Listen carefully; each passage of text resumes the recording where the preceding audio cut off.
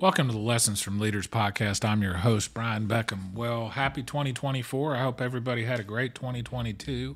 And I am super excited about what the year is going to bring, both in terms of this podcast and a bunch of other stuff we've got planned. So, my next guest is Gerald Leonard. He's my first guest of 2023. The episode is called Workplace Jazz.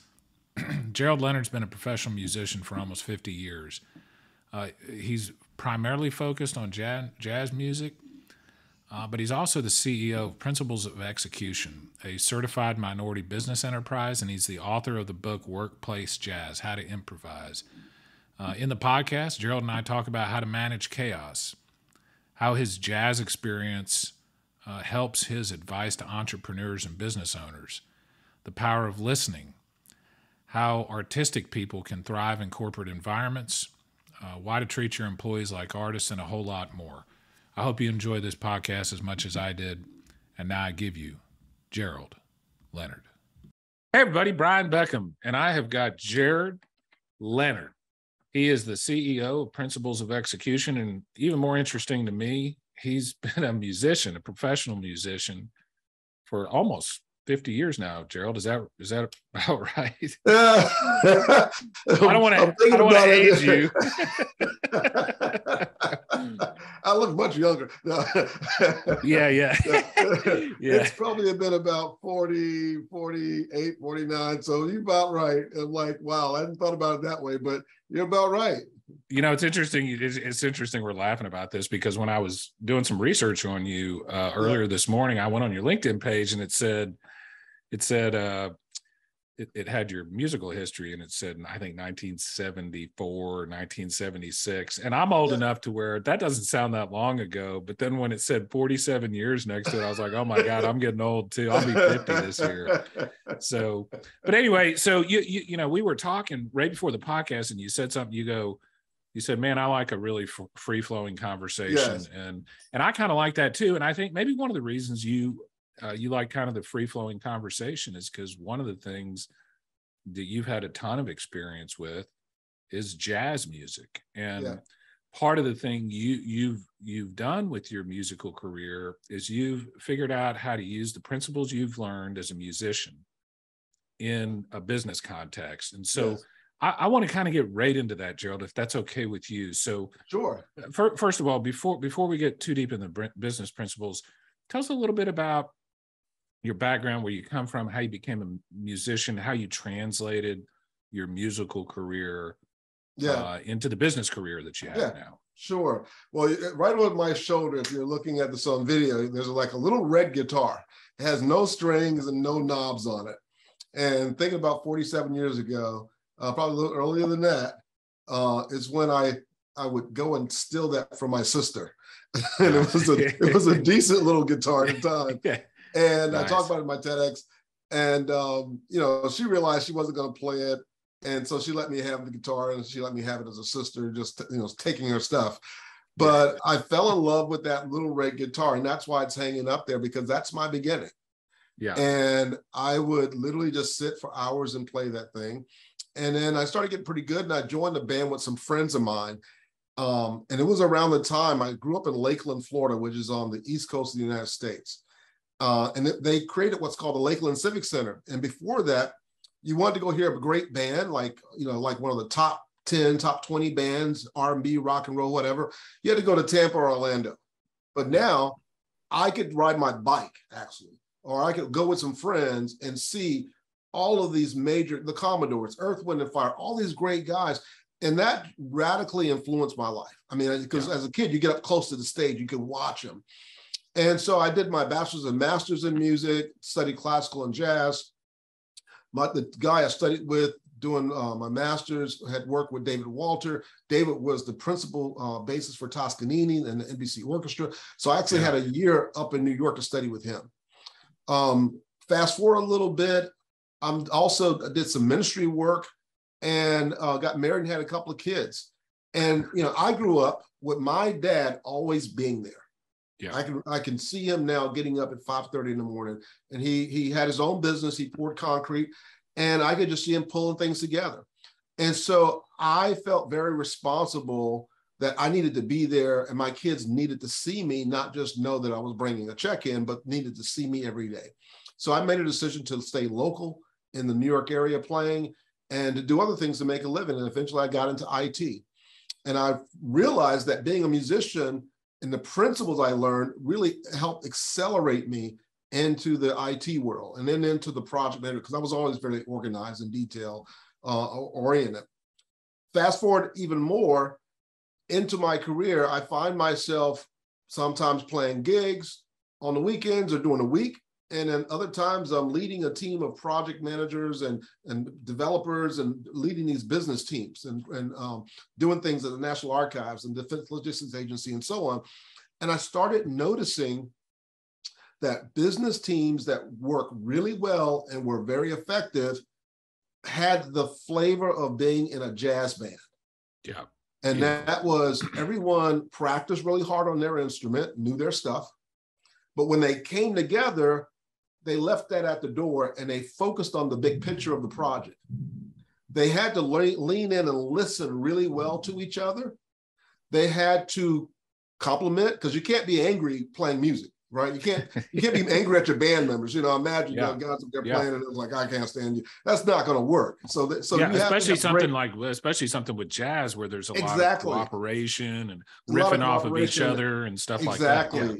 Yeah. Exactly. So that led me to the place where I eventually wrote my first book, Culture is the Base. And then eventually I wrote the second book, Workplace Jazz. And I just finished my third book, which is a business novel that I'm working with a literary agent and a publisher right now.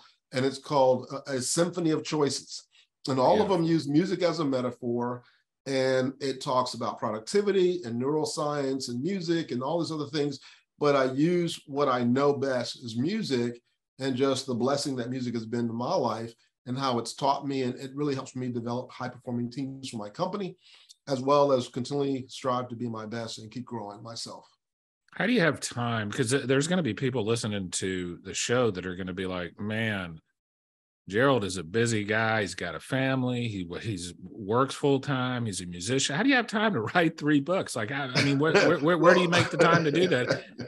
Seriously, because there's people that I'm like, I mean, I just don't know how people can manage all this stuff. So, what's your secret? Well, it's interesting because, and I did this before the incident happened, and I'll tell you about this incident. But I look at my time and, you know, my availability as a constraint. And here's what I mean by a constraint. There's something in physics called the Venturi effect. And I'll make this really simple. Think of that as you're watering your garden, right? And you pull out the hose. What do? You go to Best Buy or someplace, or not Best Buy, you go to Home Depot or Lowe's, and you get a nozzle. And you put on the end of your hose, and then you turn the water on. Well, what does that nozzle do? It constrains the water. Yeah. So that you actually use less water, but it sprays more. Yeah. So when you think of a constraint, you think of how can I do less but cover more ground?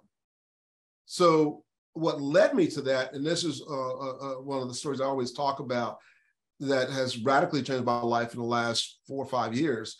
It was in 2018, in August, I had a major bout with vertigo. It wiped out my vestibular system, which is your balance system. Yeah. It impacted my right inner ear nerve by 86%, so I only had 14% capability. I was in the hospital for a day and a half, was rushed by ambulance. I'm saying, and the doctors are looking and saying, this is not normal.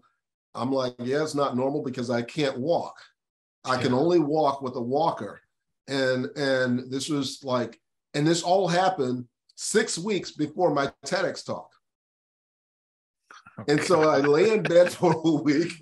I'm a business owner and a contractor, and I'm laying there, but my talk, because I've been doing a lot of research in neuroscience, my talk was, what if practice is the performance, the neuroscience of music? And one of the things about musicians and anyone who plays music is that the brain is really activated when you're playing, right? Left and right hemispheres always talking to each other. And if there's damage in your brain in any form or fashion, the brain begins to figure out how to work around that network or that damaged area and rewire itself. Yeah. So as soon as I could get up, I started practicing my bass, one of those basses behind me, and just play for an hour. So I thank God I could still play, and then I go back to bed. And literally, I'm like using the walker to go back. Yeah. I did that for 3 weeks every day, and I just took small steps. It was walking to the end of the hall, walking downstairs, walking to the front porch, walking to the mailbox. And these were days, walking to the front of the yard, walking down the street to the neighbor's house.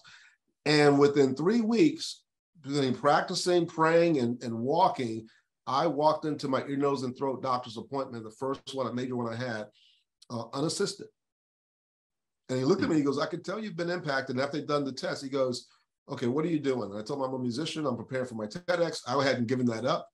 And 3 weeks later, I was on stage in Delaware delivering my TEDx talk, which is on the TED platform right now. And if you watch it, I'm very gated. When I turn, I'm very deliberate because I was still very impacted. I still have this issue today. And so I've had it since I started, not when I wrote my first book, but the second and the third book, I've had it. And I've just learned to live with the constraint. I don't call it a disability, I call it a constraint. So it's restricted, some things that I can do, but there's other things that I can do that actually provide more value to myself, to my clients, to my network, to those that I'm involved with. And I get more done now, and I have more time on my hands. Because you have some constraints. That's so interesting because, yeah, you know, I've actually done the theory of constraints training that Elliot Goldratt wrote the book, The Goal. And I worked with a lady named Dee Jacob who ran the Goldratt Institute. And I spent 2 weeks learning the concepts of the theory of constraints. And I apply that to my life every day. Beautiful. You know, and my father used to say, my father was an Air Force colonel, lieutenant colonel, raised me as a single father with my brother and I. My mother died when I was 10. And he always used to say, he's still alive. He's 80 years old, but he has these things that he always used to say, and the older I get, the smarter he seems. But one of the things he used to say to me a lot is, if you want something done, ask a busy person. And I think the idea behind that is, when you have constraints are good, generally speaking, because it forces you, it gives you some motivation, it gives you some discipline to do things. And if you had, so the way I look at it, Gerald, it's like, if you had no constraints at all, like if you got up in the morning, you had nothing to do, you had no deadlines, you had nothing you had to go, nobody had to go see, anything like that, life would be boring as hell. It's the fact that we have a limited amount of time and a limited amount of attention that makes life interesting. It's just like, to me, and pardon me if this metaphor is not a good metaphor for a musician, but you have constraints in music too, I would think. Like there's a framework in which you have to work, but it's within that framework where the magic happens. If there was no framework whatsoever, it would just be a cacophony of, noise, essentially. It's the fact that there's a structure, that there's a constraint to it that makes it so beautiful, don't you think? Exactly. And the idea of a constraint is that it forces you to prioritize. Yeah. And it forces you to really be aware of time. And more importantly, it forces you to be aware of energy. Yeah. Because, we have, in some ways as humans, we can have unlimited energy because we actually can create energy within ourselves if we learn how to use our bodies correctly, the meridians and the energy systems in our bodies. We can go through the day without drinking coffee and kind of wake ourselves up for, I did that today, right before we got here on the podcast. I did some exercises, did some things to kind of get my energy up so I could do a great interview. And so there's like little things like that I've had to learn. Also learning how the brain works and the best way to work in regards to how the brain works, so that you can learn faster, you can read more, you can memorize more, you can be more productive. I am a list person. I make a list every day and every night, and I prioritize that list, and I live by my list of things I need to get done, but not from the standpoint of not being human. I'm not caring about people, but I just know, here's what I got to do next. Here's what I'm going to do today. Here's what I'm going to do. And I only have so much time before my energy wanes. So I got to get it done, and I got to be disciplined. Then I can go take a nap. And I do. I actually, now I do take naps at times. I do too. As a matter of fact, I tell people I'm aging myself a little bit when I talk about this particular show, but there used to be a show, the Paul Harvey show on the radio. Yeah. And I'm sure you remember it, but at the end of the day, what Paul Harvey would do at the end of the deal, he would always say, and he would have like this introduction, and he would say, and now I'm going to tell you the rest of the story. And I'll never forget, I was listening, this is 25 years ago. He's listing off all these famous people: Ronald Reagan, JFK, Winston Churchill, just boom, boom, boom, boom, boom, 20 different people. You're like, what do all these people have in common other than being famous? And at the end of the deal, he said, they all took naps. Every single one of them took a nap in the afternoon. Churchill used to take a nap for about an hour and a half at 3 o'clock or so in the afternoon. Yeah. He said he would actually have a day. Everybody had a day, and he had a day and a half because of his nap. But I'll tell you something you said I want to flag real quick, Gerald, because I think this is super important, and I think it's super insightful. I think there's a lot of people that, when you're talking about organizing your day and organizing your week, they have this idea that you should just kind of schedule things in, okay, I'm going to put this task in this block, I'm going to put this task in this block, this task in this block, without any thought to where's my energy level, where's my attention level, where's my motivation level. So what I've started to do is I'll do all what I call my deep work in the morning when my kids are off at school and my brain is fresh. And I actually started doing that about 6 or 7 years ago. I won't even go into the office now for at least 2 or 3 hours because I want to sit there and absolutely focus on the most important thing I can think of. And then in the afternoon, when I start to lose a little bit of energy, you start to lose glucose in your brain. I mean, people don't know that, like, for people like you and I, and any professional really, your job is to make decisions, and decisions take energy. They take glucose out of your brain. So you get to a point where it's decision fatigue. You just can't make as good a decision. So what I try to do is I try to plan my day such that the consequential decisions that I'm going to make are made when I have the most energy, the most attention, and the less consequential decisions, like responding. Most emails are completely inconsequential. Doing email and stuff, I try to save that for the very end of the day. So talk a little bit about what I really want to hear from you today, Gerald, among a lot of other things. You know, I can already tell we could talk for 2 or 3 hours about a bunch of this stuff. I'm fascinated in a bunch of this stuff you're talking about, but talk seriously about making it like how a team in business, whatever business it is like a jazz band. Because what I think about is a sports team or a military organization, because I grew up playing sports, and I'm a military brat, and I grew up in a military lifestyle. And so those are the two metaphors when I'm running my business that kind of come to my mind. I think the jazz metaphor is frankly better, right? Because like you were saying earlier, like a jazz band or like a musical band of any kind, they have to work together, but the individual parts each have a different role to play, and they've got to play their role appropriately. Some people have different personalities, and you kind of coax out the performance in different ways. And it's not the problem with the military analogy is it's a little rigid, whereas the musical analogy of the jazz, there's some structure to it, but there's also some leeway and some latitude within that structure. So talk about kind of your fundamental hypothesis and what you teach business people about how business is like running a jazz band. Sure. And again, I write about this in definitely my first 2 books around culture and also the workplace jazz concept. And really what I did with that was to look at my experience as a musician of what were the things that myself, others that we played together, and just watching other famous musicians or guys I've gotten to know who are running some really good bands, how they work. And the first thing is you have to work on yourself. Yeah. In other words, you have to bring your A game to the table. I love that. All of the great musicians, they do. They're, and that's what I loved about, that's what attracted me to being a musician, was I saw these older men, you know, and they weren't like getting stiff and bored and boring. They were constantly learning. They were hip.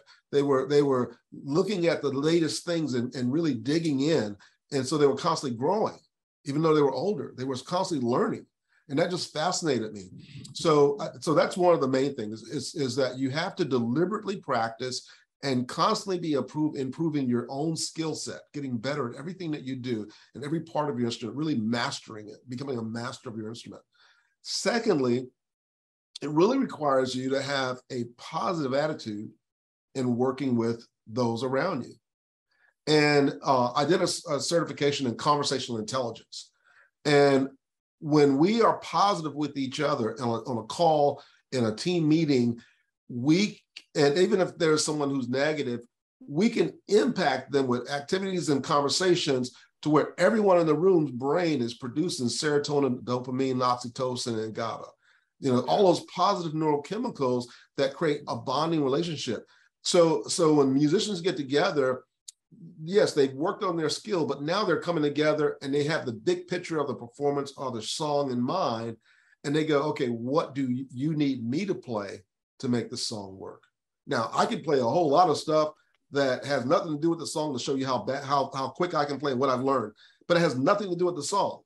So they submit themselves to the bigger picture and figure, okay, how can I make the song its best? Am I just playing whole notes with vibrato and creating a rich tone?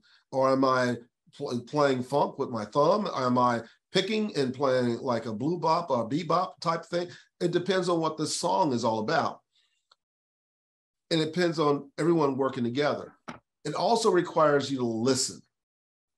And when you're listening when you're listening as a musician, you're not just listening to respond.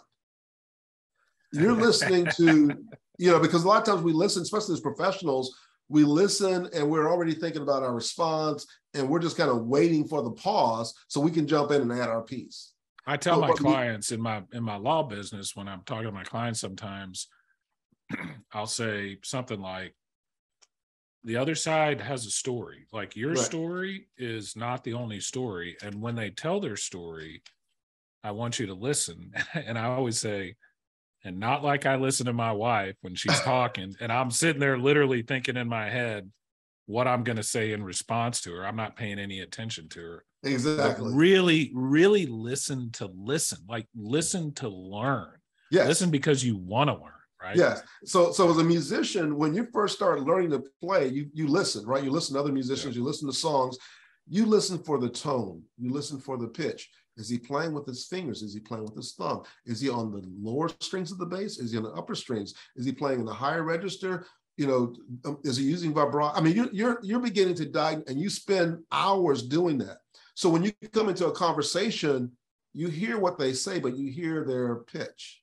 Yeah. You hear the inflection. You're like, that was incongruent because they said this, but they went this way. There's something going on there. So you begin to hear and see all of the emotional things inside the conversation. So you become a better conversationalist because you become a really, really good listener. And it's like you said, deep work. It's called deep listening. And I think really good teams learn to really listen to each other. Also, when you're playing jazz, someone who started off and everybody's playing from the same page. One person's probably, or two people are playing the melody, right? And then we keep playing the same track or the map of the music, and then someone takes a solo, right? So that soloist they're giving their interpretation of the melody. Now they may have, there could be multiple different ways to interpret it. And so everyone else in the band has to, what I call, surrender to support. So this, the horn player's taking the solo now. So we're all going to surrender, play our parts, but we're all going to listen to what his intent and what he's trying to communicate. And we're going to change our style of playing to map to his interpretation of that melody. Now, the piano player may have a totally different interpretation of what he thinks the melody should sound like for him. And he may add up some more, pizzicato and chords and different things that he's doing on the keyboard. And then again, everyone tunes in. We're playing the same chart, but everyone tunes in and listens to his style. And now you hear a different thing happening. And so the music is always and every night, if you play the same song, it's like a different song because everyone interprets their own melody a little differently and everybody's listening. So how does that relate to business and work?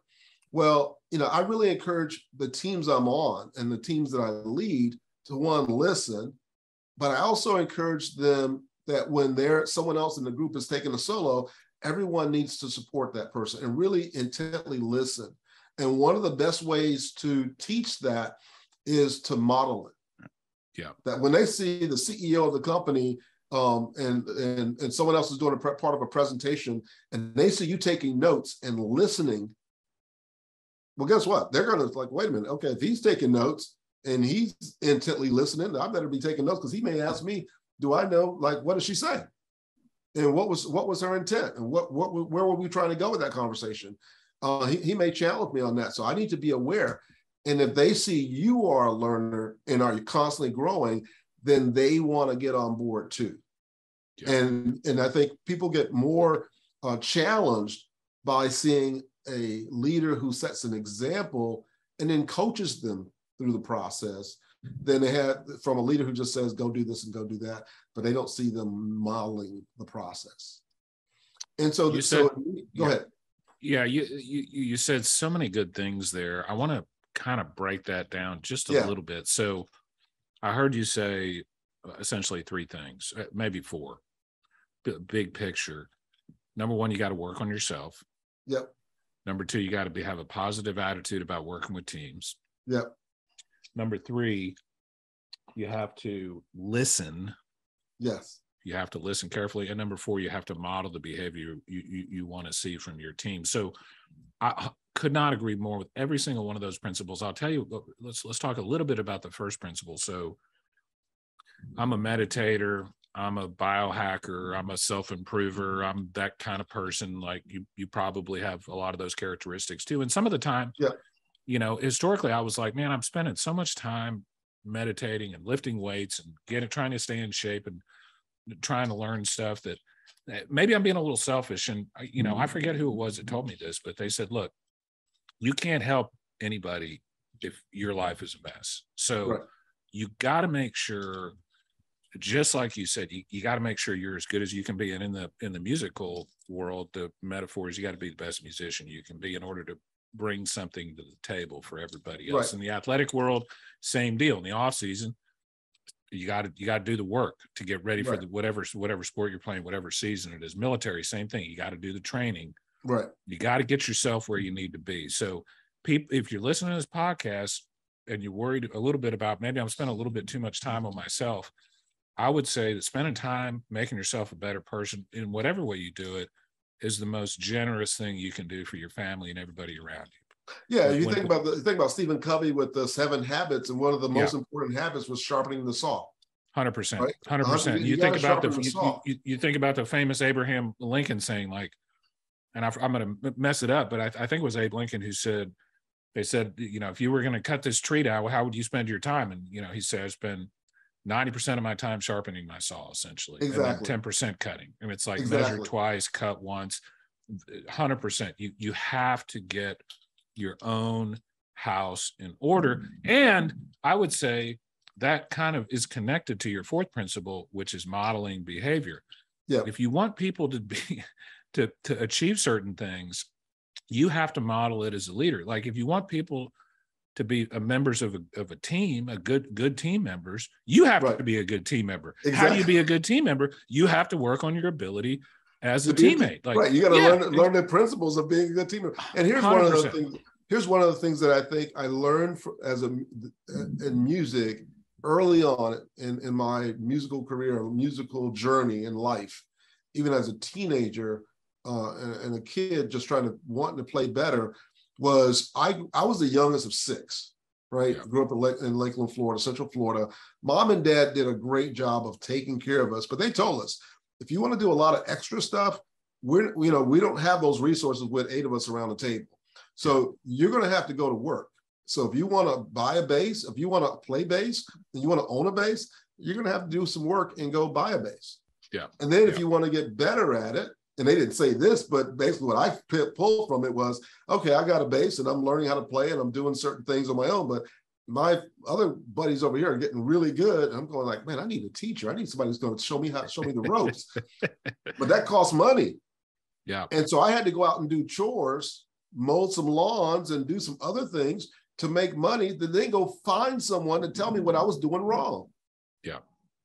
That lesson has never left me, because up to this day, I'm 59. I have probably 6 professional coaches. Nice.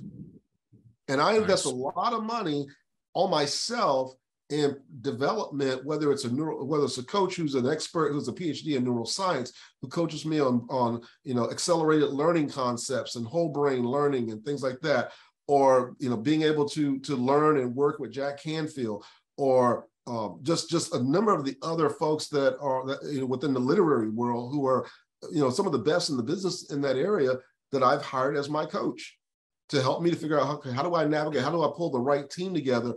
And it's not about being the smartest guy in the room. It's about pulling the smartest people out there in the room with you. 100%. 100%. And, that principle applies. I was talking to an Air Force colonel who was a former Thunderbirds pilot. And we were talking a little bit about leadership and how to interact with the people you work with that maybe don't have the same rank. I don't like saying I'm your boss. I like saying colleagues. That's just right. I think that's a better way to put it. But people maybe with less experience. And, one of the things he said, Gerald, was I listen to my people because I don't know everything. Exactly. Like the reason that I have people working with me is because they're better at certain things than I am. And if I didn't listen to what they had to say, I'd be a dumbass, pardon my language, but right. But like, that's the reason people there. And at my firm, like at my law firm, I have a pretty simple rule, which is you're not allowed to tell me about a problem unless you also offer a solution. Because telling me about the problems is easy. Anybody can tell me about the problems. I could literally hire anybody off the street and I could say, these are the problems you got to deal with. Right. I hired you, John Smith or Jane Smith. I hired you for your brain to help me solve these problems. And I hired you because I think you're better at solving certain problems than I am. And exactly. So the other principle you talked about, we talked about listening a little bit about, I actually think listening, like active listening, is a skill that can be developed. I think it's a way to show respect to the people you're talking to. I mean, if I'm talking to you, Gerald, right now about, sports or music or whatever, and you're texting somebody, that's not very respectful, right? No. And we've gotten to the point in our society where it's almost like normal. I mean, it used to be 5-10 years ago, you kind of get upset if somebody wasn't paying. Oh, well, he's just looking at his phone. Everybody looks at their phone nowadays. And so if you want to differentiate yourself from everybody else, pay closer attention, ask questions. Yes. Don't be thinking about when somebody's saying. We have this brain that is fascinating. And Gerald, you brought up some neuroscience principles, so I know you're familiar with this, but one of the weird things about our brain, and people are to listen, you can do this experiment on your own. When somebody's talking to you, a lot of the time, the default state is to be thinking about what you're going to say in response. Exactly. It's not to be thinking about really deeply, like, what is this person getting at? What are they saying? I want to make sure I understand what they're saying. And I'll tell you finally on this listening thing, Gerald, that you cannot, in my opinion, as a lawyer, I've studied persuasion for 25 years. And as a philosopher and somebody, and a computer scientist who's really interested in the way the brain works and cognitive science, I don't think you can persuade people until you know where they're coming from first. Exactly. Like, until you know what somebody's thought process is about whatever it is you're talking about. Yeah. How the hell are you going to persuade them? Like, how are you going to tell them a story that resonates with them if you don't even know what story they're telling each other in their head right now? Right. Exactly. You don't know what you're combating. And it's funny, I'll share this little story with you. And you'll get this, because as a lawyer, I was hired a number of years ago, coming from a consulting firm, into a major law firm. And I won't say the name of the firm, but it was probably in the top 20 of the AmLaw 100 firms. Yeah. And I was running their planning and program office. There were 5 countries, 14 offices, and Ivy League lawyers and so on. And so the staff, the supporting staff, was extremely bright. I mean, really, really smart people. And it was a little intimidating, but I had spent a lot of time out in the field, doing project management and so on for a long time. So I had a lot of skills that they were looking for. That's why they hired me.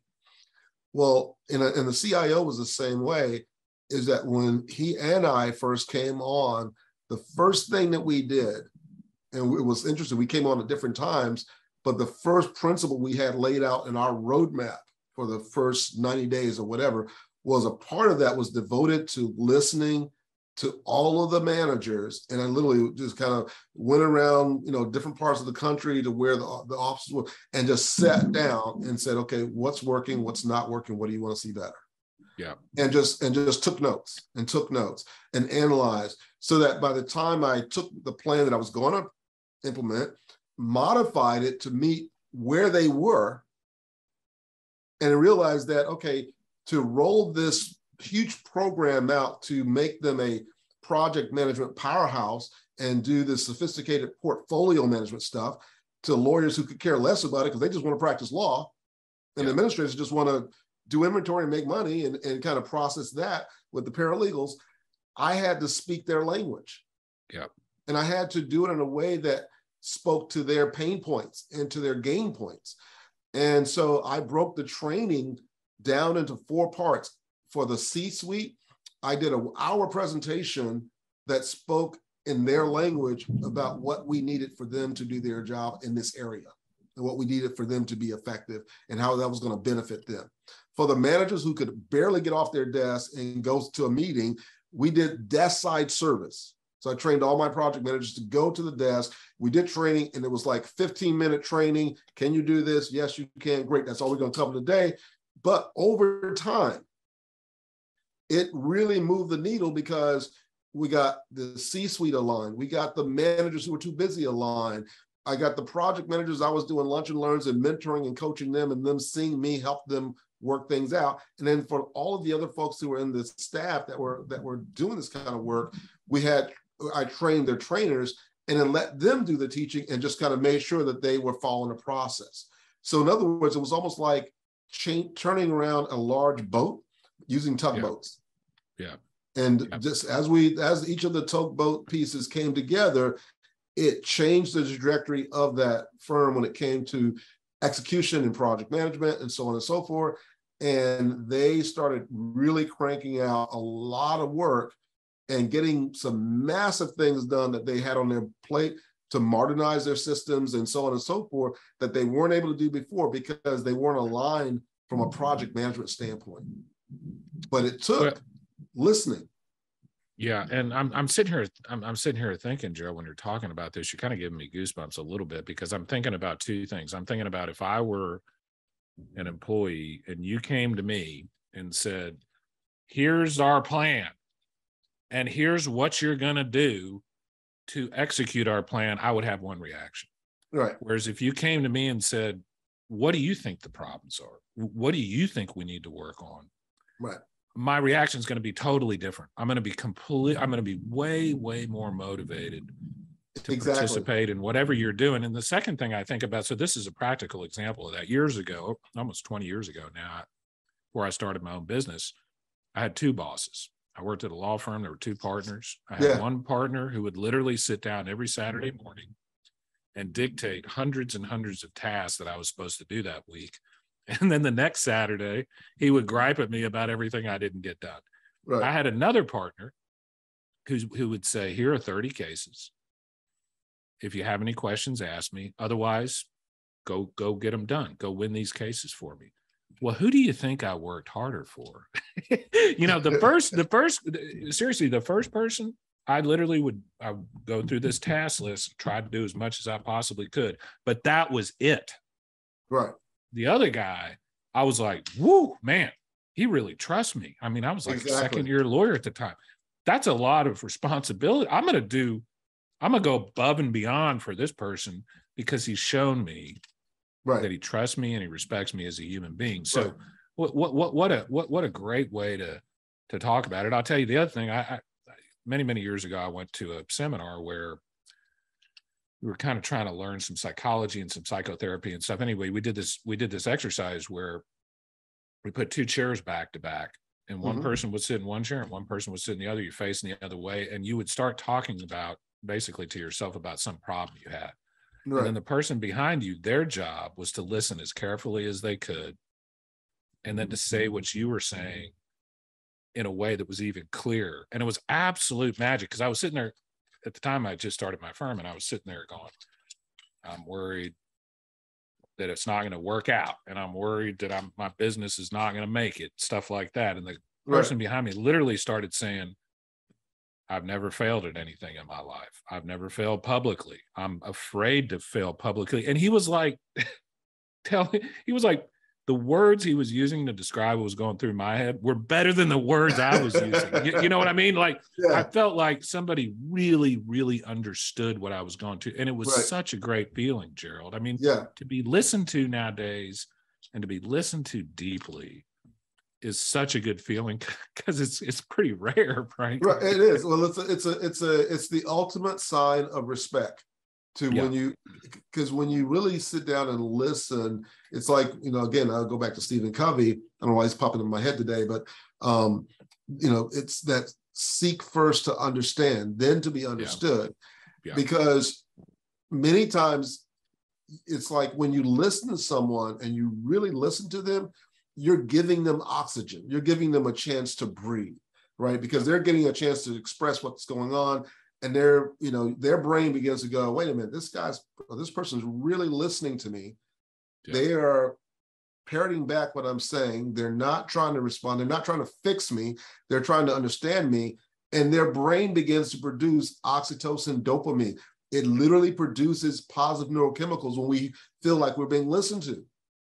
So then what do we want to do? Law of reciprocity. We want to return the favor. Tell me about you finish the conversation. You're like, okay, that's great. And they're like, please tell me about you. Now they're dying to know about you, and they really want to listen to you, because now they felt like you have given them this gift, which you have. Not only have you listened to them and respected them, but you've allowed their brain to release a feel-good chemical that they're like, wow, somebody really cares enough to even listen.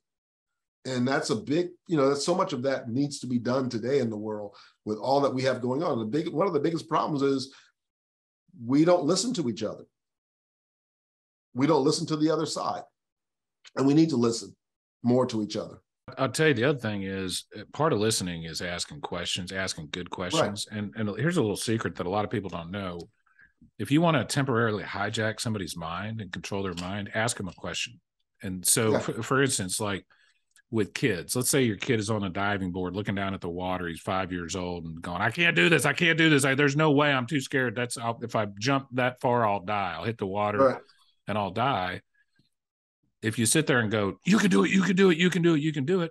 That's one way to do it. The other way to do it is to say, have you thought about what it would feel like if you were successful? Or have you thought about what it would look like if, instead of being nervous about this musical performance, that the performance is over? And literally, when you ask a question, your brain, the recipient's brain, has to think about the subject that you're talking about. So asking questions is not only, like we're talking about, the right thing to do. It's a good thing to do. It shows people respect.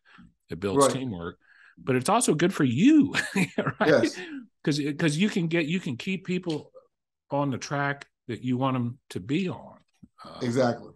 So Gerald, this is I knew this was going to happen. We've gone almost an hour, and I'm actually trying to make my shows just a little bit shorter because I want people to listen to all of them.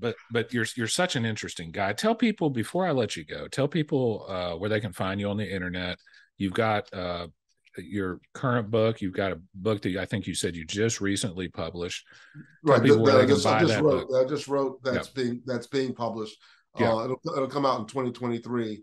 Nice. You can find me at geraldjleonard.com. Yeah. One of my newest projects and companies is productivityintelligenceinstitute.com. Nice. Productivityintelligenceinstitute.com. There's a lot of information there about productivity.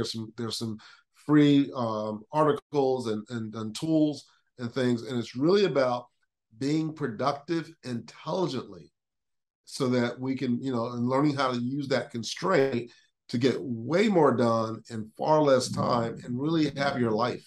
Yeah. Beautiful. Beautiful. Well, Gerald, it's been a real pleasure having you on the show.